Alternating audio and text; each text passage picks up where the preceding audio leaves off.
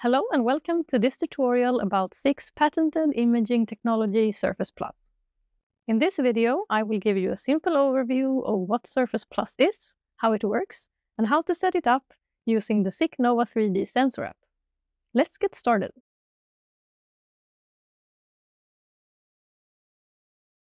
To understand what Surface Plus is, we first need to understand that our 3D laser triangulating cameras can capture three types of data: range, reflectance, and scatter.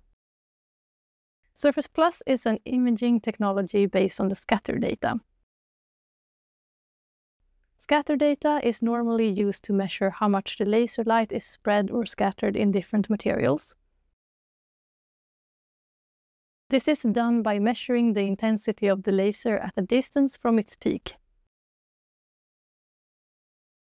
With Surface Plus, we further increase this distance on one side, so we don't measure the light from the laser at all. Instead, we add an external light to illuminate the area where we collect the scatter data. By adding an external light, we can better see surface details that cannot be captured in the regular 3D or reflectance data, such as scratches, painting defects, or engravings. The intensity of the external light is collected at a fixed distance from the laser, which provides a 2D image that is automatically aligned with the 3D data.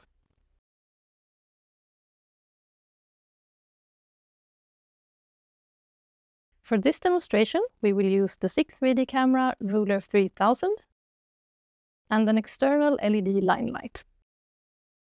The object that we will inspect is a battery case, and the goal is to get 3D data of it while also capturing a good image of the engraved data matrix code.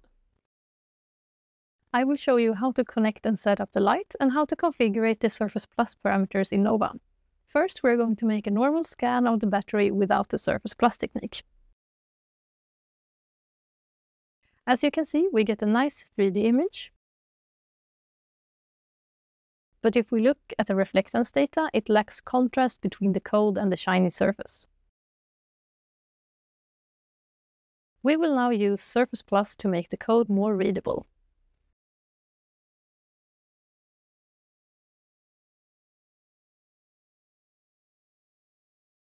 In the acquisition settings, go to the Additional Image Component section.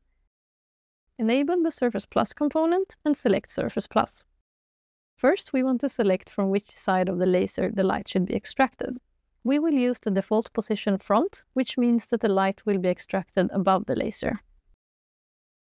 The width is the number of rows that we measure the light from, and the typical value is between 2 and 4.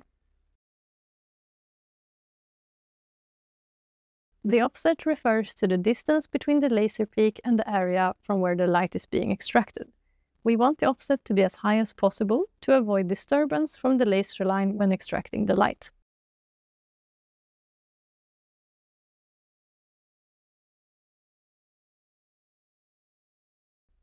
The next step is to set up the external light. The Surface Plus technology can be used with various lighting sources depending on what features you want to enhance. It is important that the light strength is adjustable, either through timed triggers or by setting a steady analog level. The light we use in this setup is adjustable through timed triggers, and we will utilize the camera output Laser Strobe 2 to control the light. If you are using a CDB connection module, Laser Strobe 2 is located at pin number 21. Once the light is on, we need to configure it in Nova. In the Additional Image Component section, set the light strobe output to timer. The timer duration controls how long the light is active during each exposure. This must be shorter than the exposure time, and we don't want the light to be stronger than the laser light. Therefore, we will start with a low value of 10 microseconds. In the Laser Profile section, open the Laser Detection Setup to see the sensor image.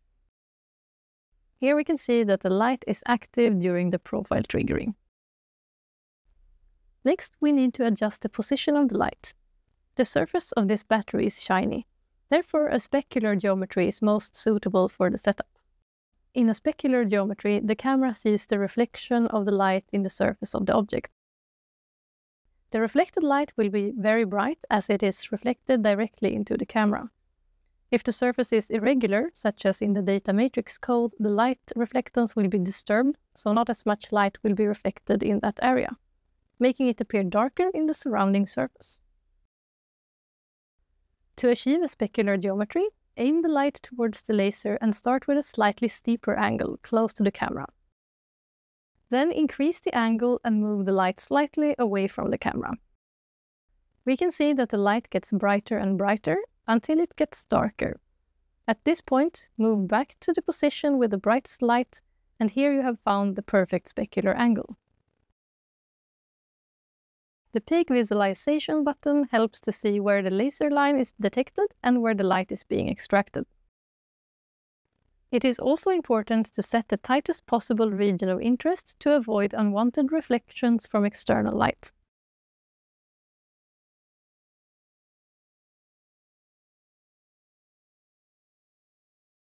Now we can go ahead and make a new scan. If we look at the scatter data, we can see that the data matrix code is now more visible and has higher contrast compared to the reflectance data.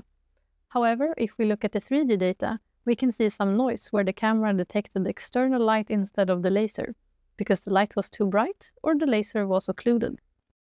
To solve this issue, we can either increase the exposure time to make the laser brighter or dim the light.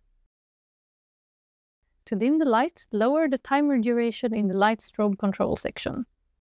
When we dim the light, the scatter image will get darker. So in order to collect the same amount of light as before, we can increase the width of the extraction region.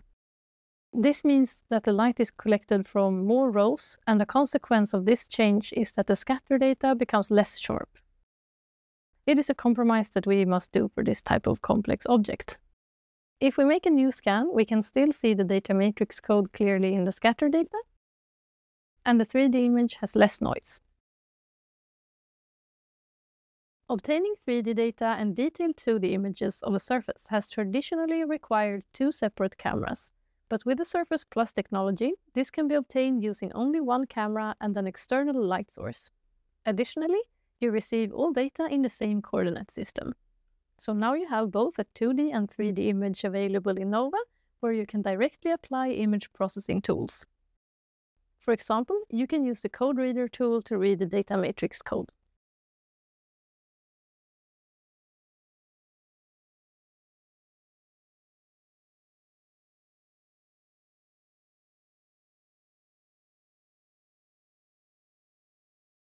Thank you for watching.